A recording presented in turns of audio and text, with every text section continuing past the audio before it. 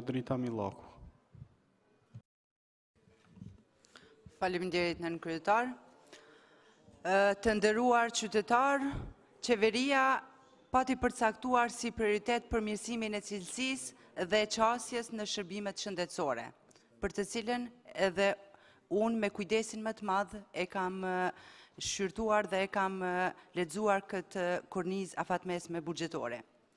Por nuk na ka dhënë asnjëherë sqarim adekuat se si dhe për sa kohë do të realizon këtë. Thuhet se synohet ruajtja e shëndetit të popullsisë dhe ofrimi i shërbimeve cilësore.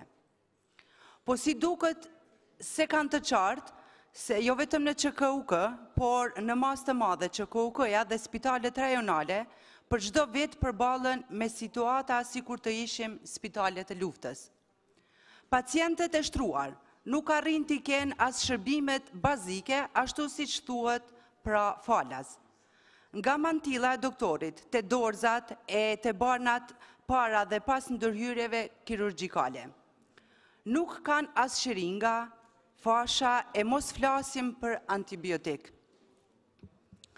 Duke mos e përfshirë këtu diabetikët fare, sepse ata edhe nëse marrin insulinën, Ministria në të nderet deri më tani që është furnizuar, i ka paguar 2-3 fish më shtrejt se sa që janë në shitje.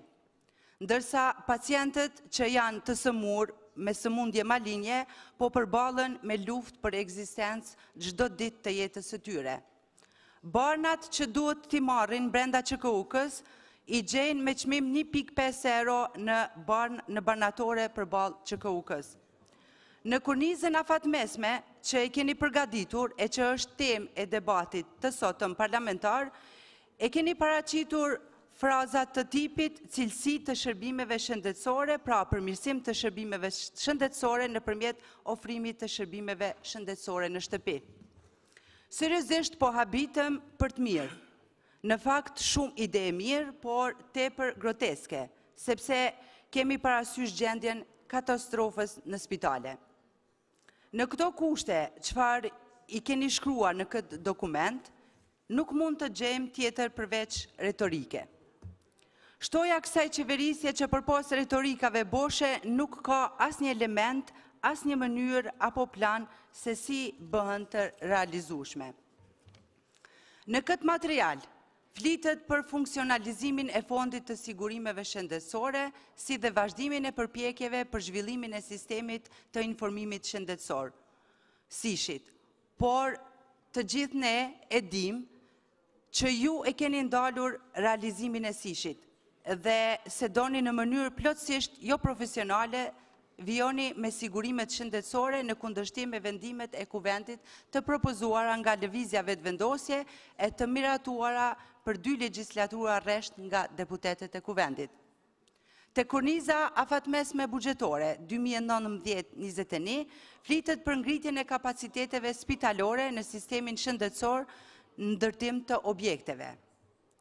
Po mbërrim në vitin 2021 dhe në projektet tuaja nuk flitet për kërkim shkencor, cilësi të kirurgjisë, avancim teknologjik të pajisjeve diagnostifikuese, por për të ndera që ndërtojnë vetëm ndërtesa.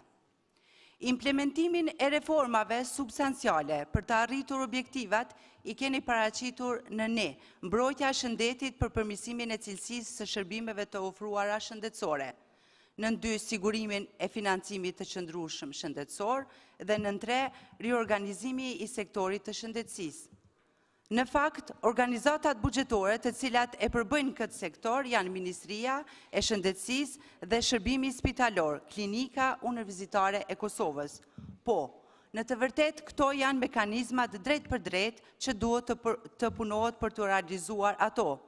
Por ajo që më habit më së shumti është forma tabelare në të cilin i keni paraqitur prej vitit 2017 deri në vitin 2021.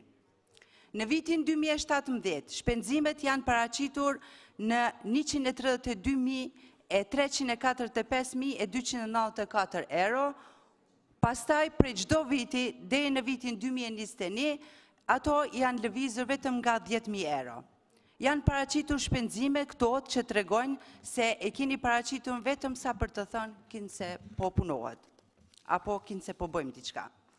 Pastaj, madrat dhe shpenzimet nga 43.904.969 euro prej vitit 2017, në vitin 2018 kjo ka arritur në 46 milion, vitin 2019 48 milion, vitin 2020 60 milion dhe vitin 2021 74 milion. Por ju lutëm, si mund të realizoni të gjitha këto objektiva që i paraqitet më lartë?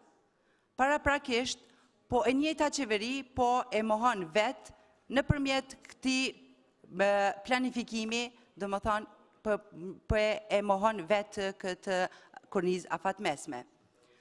Pra, kjo tabel tregon se nuk ka pritshmëri, por vetëm fjalë retorike, premtime të cilat jeni të specializuar e t'i bëni, dhe jo vetëm, por këto e keni bërë me vite radhazi. Pyetjet të cilat do të kisha adresuar ishin drejt për drejt për Ministrin e Shëndetësisë, mirë po me qenë se ai nuk është prezent, atëherë pyetjet pilëm me i ndëgju vetëm qytetarët. Faleminderit.